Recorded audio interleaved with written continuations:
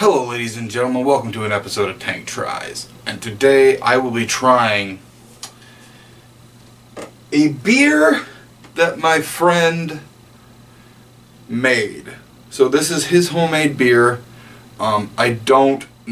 He did have a name for this, but I lost the little sticky note that he had on it, so I can't remember.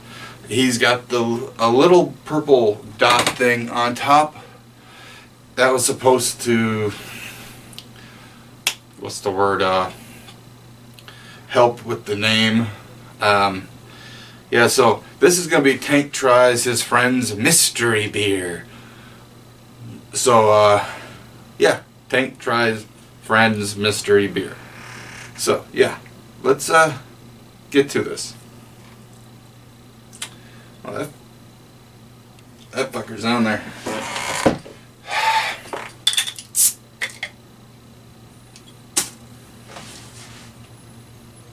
Smells good. Let's grab the mug and take a look. Ooh, this is actually kind of foamy. It's a kind of a darker beer. It's got a little bit of head on there, if you can see it. It's got that nice little dark look to it.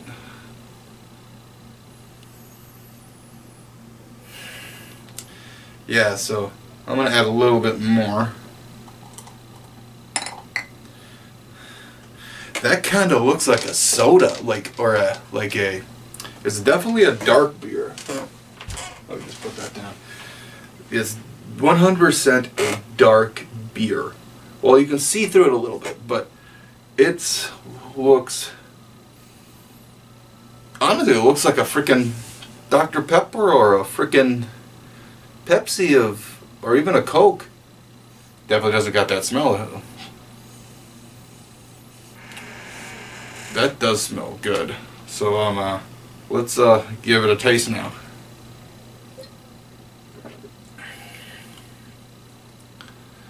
Okay, this one has it's like a little bit of a bite to it. It's like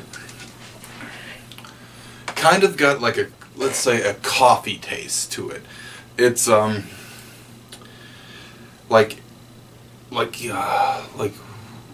just like black coffee, just straight black coffee. It's got that type of taste to it. But let me see, what would it compare it to? Maybe this, I could compare this to a Guinness of some sort.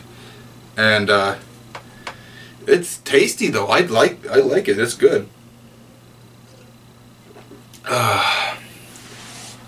Yes. So thank you, Brandon, for making me this, or giving me this bottle to try.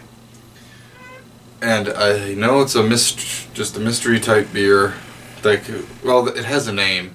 I just can't remember what kind. I think this might be the Bulldog you made. I'm not quite sure. So yeah, this has been Tank Tries his friend's mystery beer. So till next time, I've been Tank, signing off. And just let me in. Bye.